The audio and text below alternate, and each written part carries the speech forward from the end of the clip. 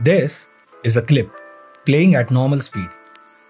This is the same clip in slow motion. And this is the same clip sped up. Now what if you want to mix all of this, get different speeds for different parts of the video and create a dynamic sequence? Normally, if I was an amateur, I would add cuts to the clip and then would slow down and speed up the different portions depending upon how I want the final output to look like. But the problem with this is the speed changes are too harsh. We are going from normal speed to fast motion, slowing it down and then going fast again. All of those crazy speed changes are taking place over one frame each. And that is why it looks abrupt. So speed ramping is to smooth out these changes to manipulate the speeds over a period of time rather than just one single frame so that the video can flow nicely. Now why would you want to do these speed changes? As editors, it's our job to make the video attractive, and a lot of the time, if not always, this means to synchronize the visuals with the beats of the track. There's this one scene from the movie Ford vs Ferrari which I really love.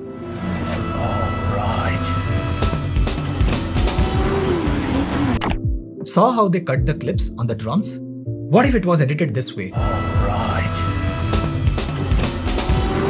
I'm sure it does not look good at all. Of course, there are no speed changes or ramps in this little sequence, but my point is, it's important to understand the flow of the music. And if we can match the visuals with that, it can give us a cohesive, attractive result.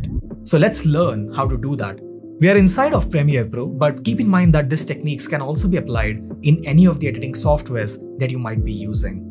There's always one prerequisite to achieve smooth speed ramps, and that is to always shoot our videos in higher frame rates since we are dealing with slow motion in this effect. Now if you have watched my previous tutorial, you will be able to understand this because I've explained everything right from frame rates to how slow motion works and how to create a smooth slow motion in post in that tutorial video. So I highly recommend to watch that first if you haven't already, since this video builds up on that one.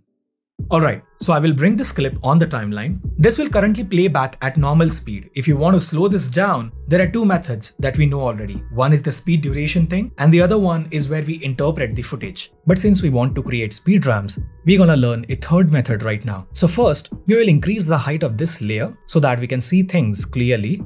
We will go to the small button in the top left corner which says FX. Right click on it, time remapping and speed.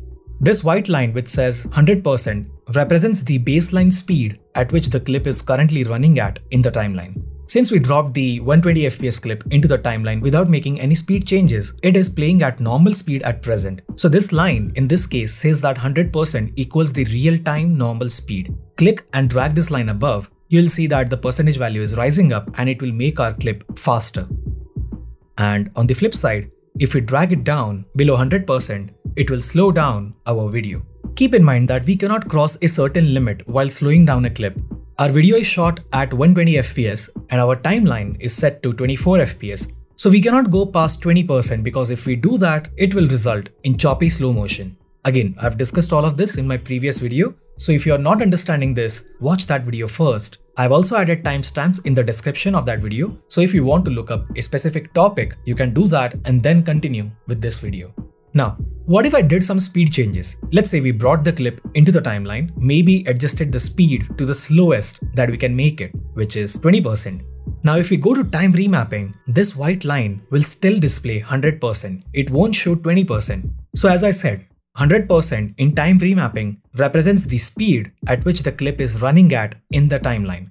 In this case, since the clip is currently playing at the slowest that it can go, 100% over here represents that. Now we should not drag this line down anymore because it will start giving choppy slow motion in this case. If we want to play it back at real-time normal speed, we will have to drag it up to 500% because of the math that you are seeing on the screen currently. Anything above 500% will then speed up the clip from the normal speed and will turn it into fast motion. So to avoid this sort of confusion, one quick tip is, if you're aiming to create speed ramps, just drop the clip into the timeline straight away and make the speed changes via time remapping. That way, 100% is gonna represent the normal speed and it would be easier to understand and process the things. Now what if I want to speed up this clip after this point? We will switch to the pen tool. Shortcut key is P, or you can grab it from this list. Click on this line to create a point or a set of keyframes. Since we want it to run at normal speed before this point, I will keep it as it is. and we'll start dragging up this portion. We surely will get the speed change, but this is really similar to the amateur method as the speed change is too harsh and abrupt. So to make it smooth, I will select this point or this keyframe and will open it up towards the right. You'll see that we have now created a ramp, and the speed change from 100 to 300 occurs gradually over a period of some frames rather than one single frame. Now there is one more step to make it more smooth. Clicking on these keyframes will reveal this vertical bar. Select the top end and drag it towards the right. This creates a curve on both the ends, which will make our speed change smoother. By adjusting the distance between these keyframes, we can alter the time in which the speed transition takes place. If we increase the distance between the keyframes, the speed change will take place over a longer period of time, and if we do the reverse, it will make that change real quick. Play with these parameters to achieve the desired results. Now, what if I change my mind and I decide that I want my speed change to occur at this point? I can delete the keyframes that I've created by selecting them and pressing delete and create a new ramp at the new position. Or, let me just undo this. Or, I can have this pointer between the keyframes. After it changes into a double arrowhead, I will click and drag to adjust the position of these keyframes as per my liking. And now the speed change takes place at the new position. Now let's try to sync this up with the beats of the track that we have.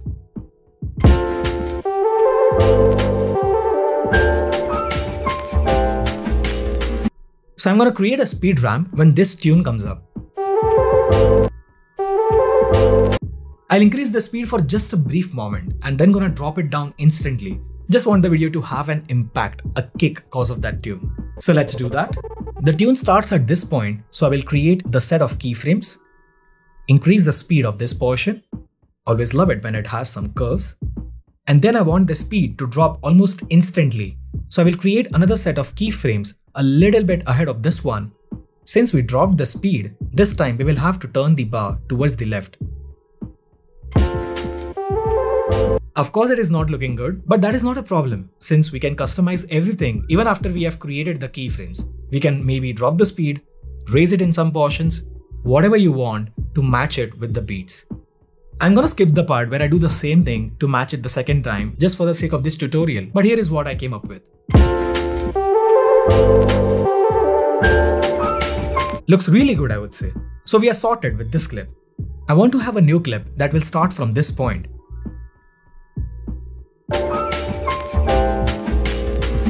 We can let it play as it is, or we can create a transition between these two clips. There are a lot of different ways for doing that, but the thing which is special about this case is, observe the movement of the sky in both the clips. Both of these clips are moving in the same clockwise direction. This is a perfect scenario where we can use speed ramping to create a transition. We're gonna do that by ending the first clip at a very high speed, and I'm gonna start the second clip with the same intensity, with the same speed. Doing this will blend the two clockwise movements from two different clips, which will improve the flow of this video. It will make the cut seamless. So I'll create another set of keyframes over here. Gonna ramp it up. I'll do the same with the second clip. Gonna try to match the speeds. And then I'll come forward a bit. I'm gonna drop this way down. After a few adjustments and addition of some sound effects, this is the final result.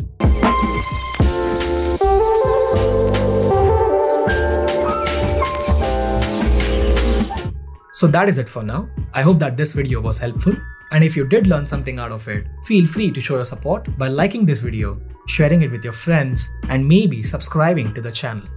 Thank you so much for watching, keep creating, and I will see you in the next one.